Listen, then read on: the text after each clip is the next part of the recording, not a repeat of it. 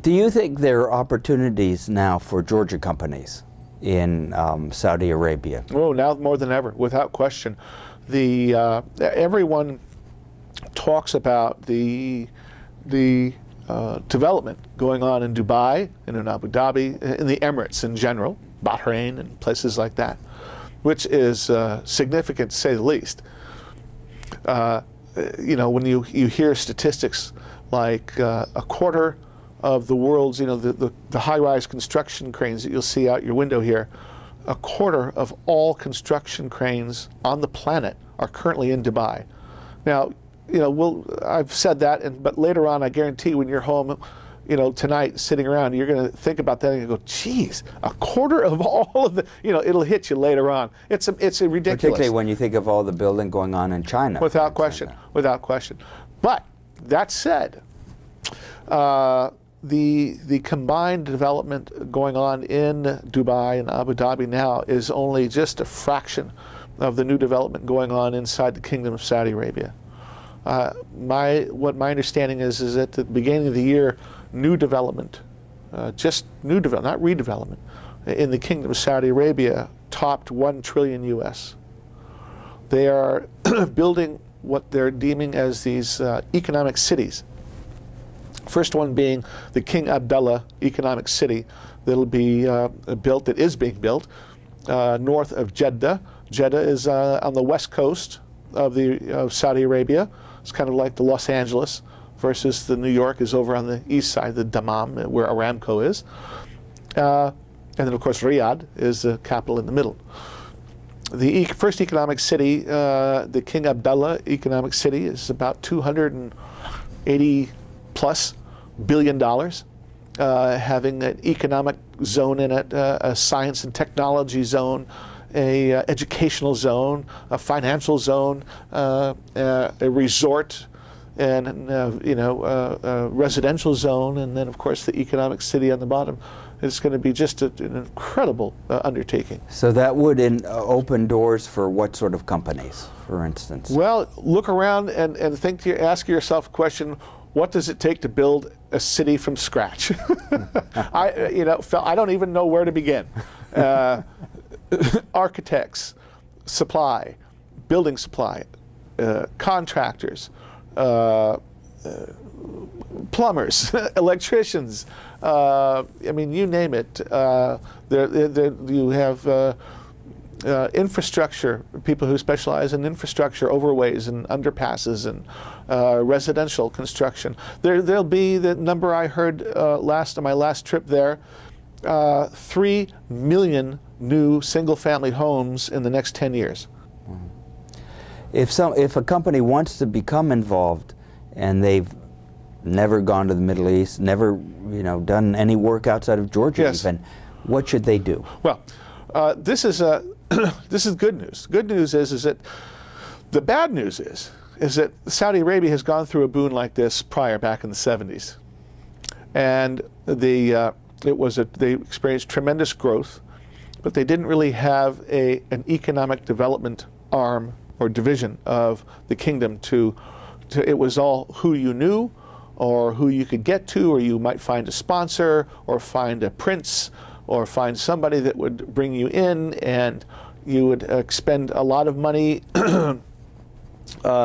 doing the preliminary stuff, and if your sponsor, quote unquote, was lost interest, well, so goes, and you've just wasted a lot of money. Well, they have learned from that. Now they have a whole complete different system.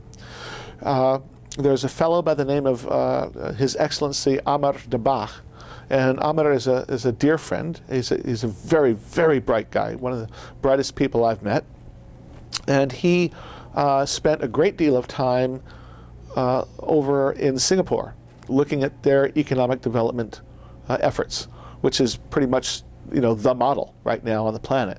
And they've replicated a great deal of that. Of course, what works, some worked and some doesn't work for the kingdom. But he has created, under the direction of the king, an organization called SAGIA, and it's SAGIA, And that stands for simply the Saudi Arabian General Investment Authority.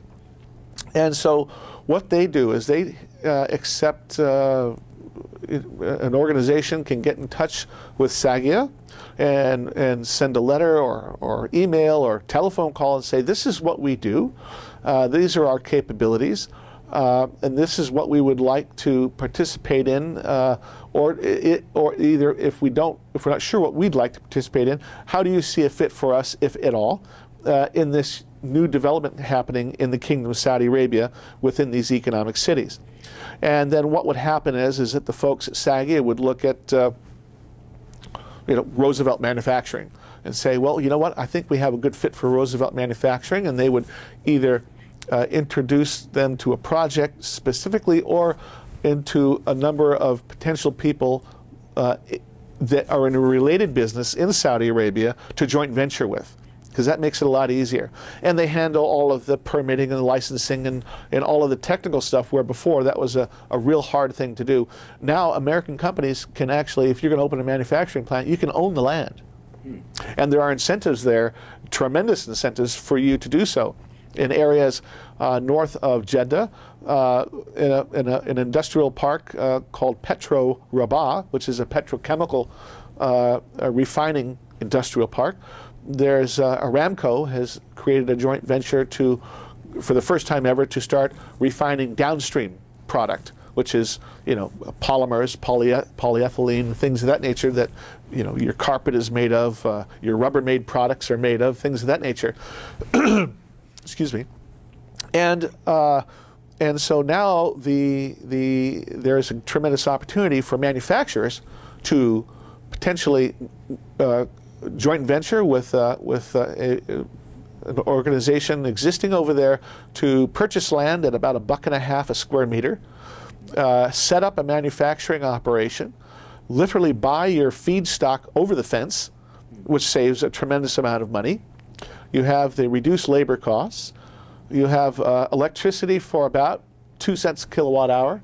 You have cheap gas, cheap water, and it's if you're thinking about, well, why wouldn't we do that in China? Well, guess what? The shipping time to Europe for your product from Saudi Arabia is about half the time at minimum from China, and plus you have all these incentives available now from the government to do so.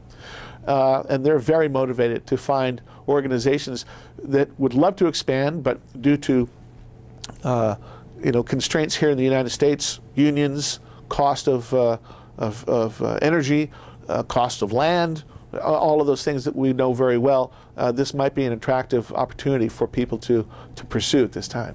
Do you think that the majority of Saudis are behind this economic development plan? Oh, without question, because what it will do in the long run is, in my opinion, one of the critical things that the kingdom has to do right now is create a middle class.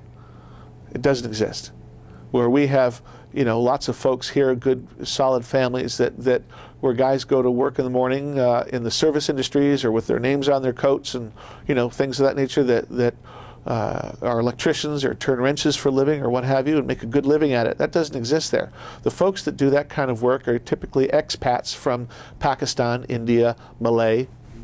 And so what needs to happen is the country needs to create this middle class, a working class.